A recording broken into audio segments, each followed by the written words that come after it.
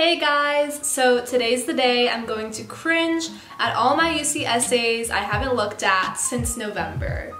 No one likes writing essays, but we're here to get into college, so let's get right to it.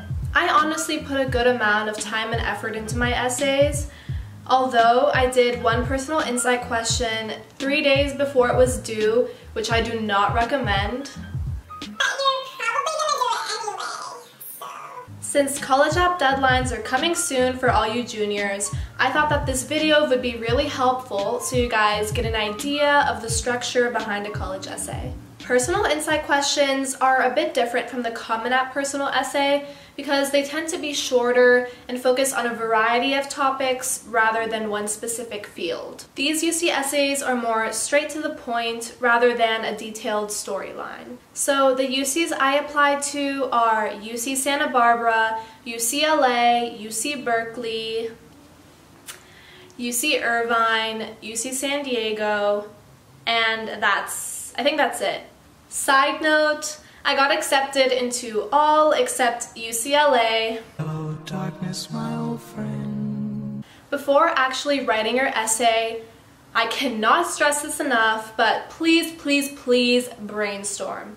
My AP Lit teacher actually gave us an assignment where we had to write about as many ideas as we can think of, and that really helped me narrow down the topic I wanted to choose for my essay. List all of your extracurricular activities, your leadership positions, your background, and significant moments in your life. Once you have them all right in front of you, I guarantee you'll find one for your essay. My school actually offers an essay counseling service, which really helped me organize my thoughts and the structure of my essay. It was also completely free, which I'm very grateful for, and shout out to Scott for helping me out. UC essays are a way to show the university what you've done, what sets you apart, and your values. You should write about experiences that showcase what you've learned and how your experiences shaped your views on the world. A great structure to use for these essays is to talk about what you did, the problems you solved, the lessons learned, and the impact that you had. Overall, just try to link your passions back to yourself and what you did to pursue it. I know that some schools lack the resources my school offered, and if that's the case for you, I recommend amazing online resources such as the YouTubers The Cath Path and Super Tutor TV, and also College Essay Guy. I think it's best to be authentic in your college essays, and that being said, even if you were to copy my essays word by word, there's no guarantee that you would be accepted. The college admissions process is incredibly random and depends on so many factors that you just can and cannot control. So the first essay we're going to start with is the significant challenge essay. And here's the prompt. Describe the most significant challenge you have faced and the steps you have taken to overcome this challenge. How has this challenge affected your academic achievement? And it's 350 words. In this essay, I wrote about my younger brother who's diagnosed with nonverbal autism. I talked about the challenges I faced as a sibling of someone on the spectrum and the level of growth, respect, and maturity I gained through growing up with my brother. In the end, I connected my growth to how I was inspired to take on new challenges through my law internship and my advocacy. I want to clarify that I kind of added my own twist to the prompt of this essay. My brother didn't impact my academic achievement in a negative way, as the prompt might presume, but he actually inspired my future academic interests. From my room, I heard my brother's agonizing screams. Soon after, he bolted in and burst into tears. "What happened?" I asked, offering him a letterboard. By pointing to letters, he replied, "Communication is difficult. They don't understand me. Why try?" My brother, Sina, communicated with me 2 years ago. He was 11. He was diagnosed with nonverbal autism at age 2. When we were younger, I was embarrassed by his unpredictable tantrums and perpetually anxious about what others thought. My parents were busy caring for Sina and taking him to therapy and the hospital, so I also felt neglected and infuriated. I was uncomfortable inviting friends because I hated having to explain Sina's behaviors. Don't get me wrong, I loved my brother, even if I acted like I was ashamed of him. I was a typical, insecure kid. Besides, I wasn't sure if he recognized who I was. I could not have been more wrong. At 11, Sina began typing. He could finally release the trapped voice inside of his head. What he had to say changed my life. I realized he was capable of expressing his thoughts and feelings. We quickly developed a deeper understanding and appreciation of each other, which continues to grow every day. Now, I never hesitate to invite my friends over. I'm proud of my little brother. Sina's intelligence astounds me, and his quirky sense of humor is hysterical. He is the complete opposite of the uninformed stereotype that people with autism cannot feel or understand emotions. In reality, they process and communicate differently. Sina sparked my desire to advocate on behalf of those with autism. Currently, I am interning at NAV Law, a disability law firm. Inspired by Sina's desire to learn and be included in school, I sought to make sure that he and others with disabilities receive the appropriate education and accommodation to succeed. Bridging our communication gap enabled us to bond as siblings and taught me to appreciate people for who they are internally. All these years, I thought I was Sina's teacher, but I now realize that he was mine. The next essay is the community essay, and here's the prompt. What have you done to make your school or your community a better place? In this essay, I focused on my role in a nonprofit organization and connected it to my advocacy for people on the spectrum. Approximately 1 in 68 children is diagnosed with autism. This growing condition leads to worried parents, common misconceptions, and above all, increased isolation and helplessness among diagnosed individuals.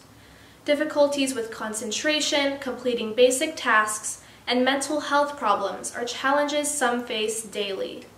After my life-changing experience of being able to communicate with my brother, I've become a dedicated advocate for those with autism and their families, focused mainly on increasing inclusivity and resources in the community. Since freshman year, I volunteered at the LA branch of Autism Society of America, the largest grassroots organization in the country focused on autism. I help organize events and speaker bureaus celebrating the accomplishments of autistic individuals and educate the public on how to interact with and support those affected by autism. For greater impact, I was the Community Outreach Director of The Behave, a nonprofit organization that counsels families and provides resources on understanding and supporting autistic children. Our mission is to provide an inclusive environment that promotes learning, fun, and equality. It started with managing social media, initiating community outreach, and developing a business plan. At Santa Monica College, I took an Intro to Business course to help me better understand the administrative side of things. I helped design a website, organized events, developed branded merchandise, and began fundraising efforts. Later, we started after-school programs to promote learning and skill development, and organized community drum and dance classes. People with autism often develop mental health issues because of being isolated and mistreated. Being labeled as different pressurizes them to withdraw, but through the arts, they can express themselves freely and comfortably. In collaboration with my brother's behaviorist, we train recruits to consult with families who are in dire need of assistance. When we were contacted by a mother in Afghanistan with an autistic child, our global reach warmed my heart. Finally, by hosting events in low-income communities throughout Los Angeles, we offer resources to families that need it most. Going forward, I aspire to continue fighting for the special needs community and extend my impact by studying human rights law and expanding my nonprofit activities in college. In this essay, I started by describing the problem I was trying to solve. After that, I clearly stated the impact I had through my volunteer work and my role in the organization. In the end, I connected it to how it inspired my future career path. Showing action and impact is essential for a successful UC essay, and especially if you're talking about what you contributed to the community. The next prompt is, every person has a creative side, and it can be expressed in many ways: problem solving, original and innovative thinking, and artistically, to name a few. Describe how you express your creative side. In this essay, I focused on my extensive involvement in my school's arts program. I stare past the shadows and catch a glimpse of the stranger seated before me. The music plays, and the lights bring the stage to life. Beneath the nervous anticipation, I discerned an even more powerful emotion. The reason why I continue with theater today: excitement. Being an ensemble character meant there were no limits to my imaginary personas. I utilized a lengthy analysis sheet to develop my character's complex personality, comedic aspirations, and intricate relationships. Each character felt like a component of my subconscious, with each performance manifesting a captivating reality. Embodying each character challenged me to assume and express a personality within every intention, thought, and action. Instead of being generic nun number 2 in the musical Sister Act, I was Mary Messier, a French harpist obsessed with cats and distrustful of the Mother Superior. Each production provides not only the opportunity to perform, but also experiment with various aspects of human nature within each character. Backstage, I grab an angled brush to contour the actor's cheekbones. Theatrical makeup is inseparable from the performance itself. It creates characters, heightens features, and compensates for the effects of stage lighting. It enhances how the audience experiences the performance.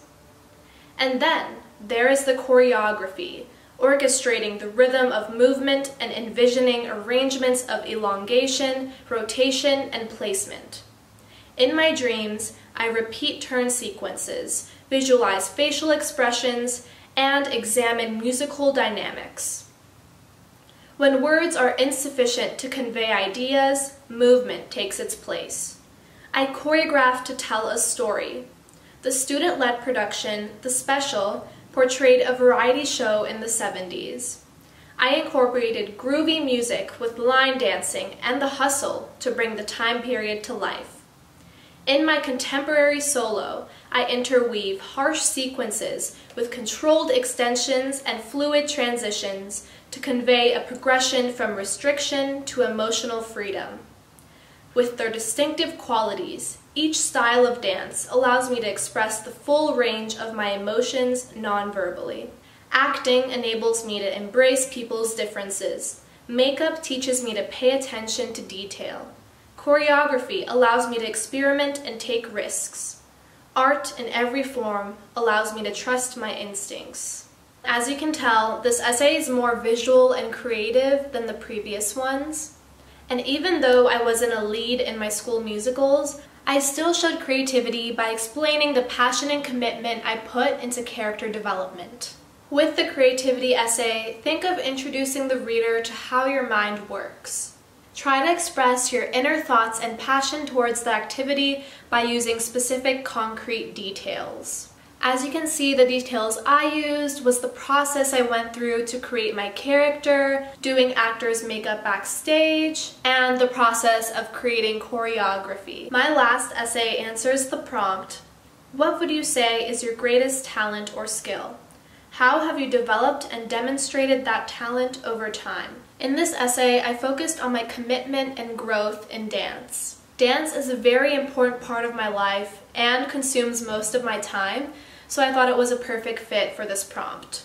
Open chest, pointed feet, hips down, yelled my ballet teacher. My first dance class was a nightmare. I was a clumsy 10-year-old wobbling across the floor, struggling to land a single pirouette. 7 years later, I was perfecting my quadruple turn. At first, I was not mentally prepared to take dance classes, thinking it was too late and embarrassing to start at 10. With a strong urge to finally pursue my passion, I decided to enroll in a summer program which introduced me to several forms of dance.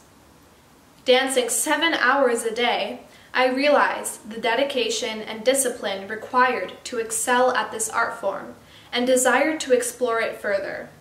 I started attending classes for 10 to 15 hours a week, examining foundations of ballet, jazz, hip-hop, and tap. The studio served as my escape from reality, a place to express my individuality through movement and expel stress by focusing on the present. After only 2 years, I auditioned for my studio's competitive team. I failed to make it, but I was inspired to return the following year, when I not only qualified for the team, but also was selected as captain. My partner and I took first place in the state for our contemporary duet, as did my group in jazz. I helped my teammates learn routines, organized events, and motivated my team before performances.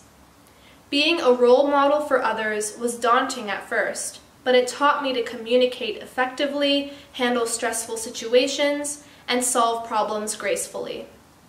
As I developed a stronger bond with other dancers, I realized that it was not a rivalry to be the best dancer.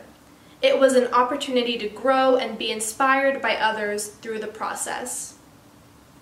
This year, I aim to continue expanding my boundaries by competing as a soloist and training with my school's varsity dance team. I've also been hired, starting this winter, as an assistant dance instructor at my studio. Dance will always be a part of my life. Whether it's performing, leading, teaching, or creating, I will never cease to evolve as an artist. Honestly, in any college essay, it's okay to talk about failure if you at least demonstrate how you recovered from that failure and what you made out of it. Like, for example, I didn't make the team the first year, but I kept trying. And colleges want to see your dedication and your proactive mindset towards your goals. And that's it for this video. Thank you guys for watching. Please comment down any questions or direct message me on Instagram, and I'll be more than happy to respond. See you soon in my next video.